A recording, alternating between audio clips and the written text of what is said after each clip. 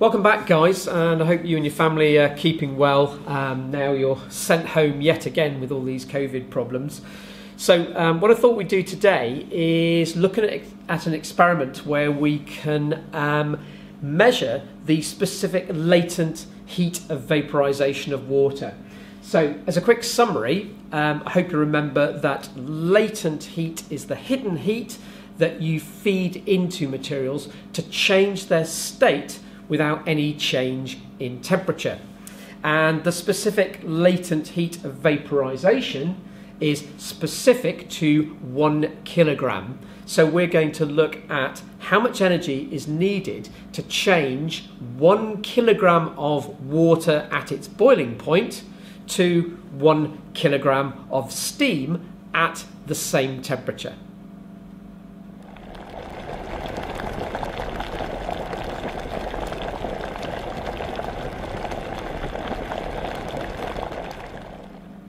So let's look at the experiment I'm going to use to do this, and I'm sure other people have done this before, but I sort of think it's an invention of mine. We're going to use a heater, and that heater will just be a sort of jug kettle. So here's our kettle. I'll just draw it fairly quickly. And the problem with kettles is they turn off when they start boiling, so we're going to leave the lid open. So it's equivalent to a pan on the stove with water boiling away when you make rice or you make pasta. And in the bottom of that kettle will be an electrical heater, and theoretically, though it kind of assumes it's DC, but we can use RMS values with the AC, if we measure the potential difference and we measure the current, in other words, we've got the voltage and the amps, and we multiply those two together, we can get the power. But written on the bottom of this kettle is its working power, so we'll go for 2 kilowatts. Okay, we may not be may not be exactly right, but it will do. Now we better remember to put some water in. So there's our water. And it doesn't matter how much water we put in as long as the kettle's sort of half full or something like that. And what we're going to do is check that it's boiling. So we'll have a thermometer in here. I think it's pretty obvious when it is boiling. So there's our thermometer, just quickly sketched.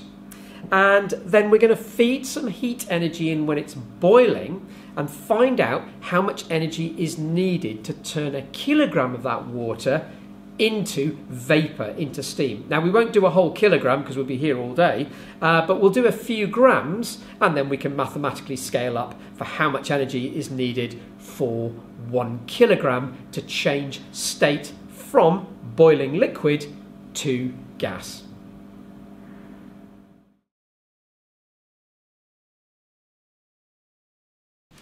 Okay, I've got the apparatus here, so what we're going to do is measure the starting mass of the whole system at the beginning, turn it on, leave it on for 2 minutes, and it must be boiling for the whole of that time. It must be 100 degrees C for the whole time, and then after 2 minutes we're going to see what the mass remaining is of the whole system, and then we can find out how much water we've lost by taking away the mass at the end from the start, and we'll see how many grams of water have turned into steam.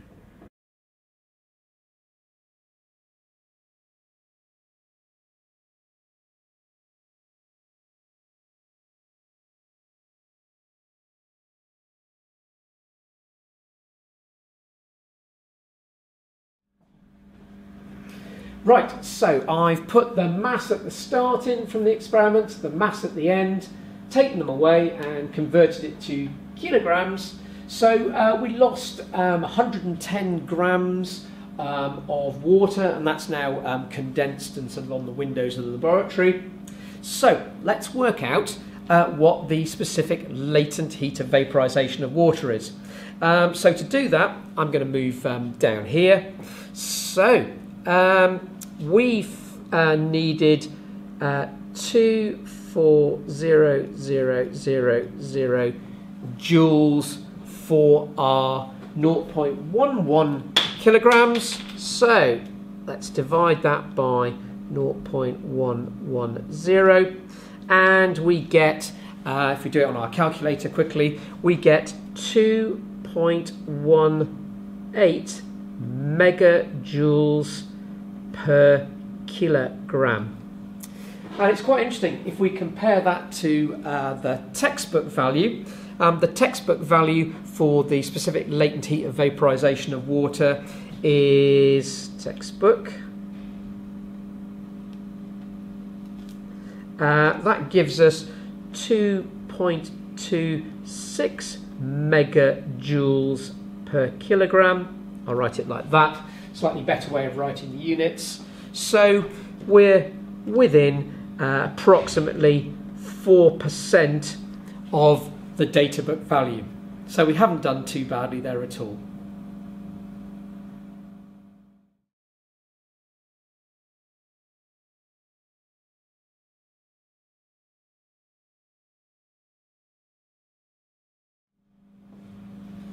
Good, so I hope you enjoyed that experiment and you've got a good understanding now of how we could easily measure the specific latent heat capacity of vaporization of a liquid. Have a look through my working and see that it makes sense, but I think it's a rather nice and simple experiment to do in the lab. I'm just sorry that you couldn't be here to do it yourselves, but I'll see you next time.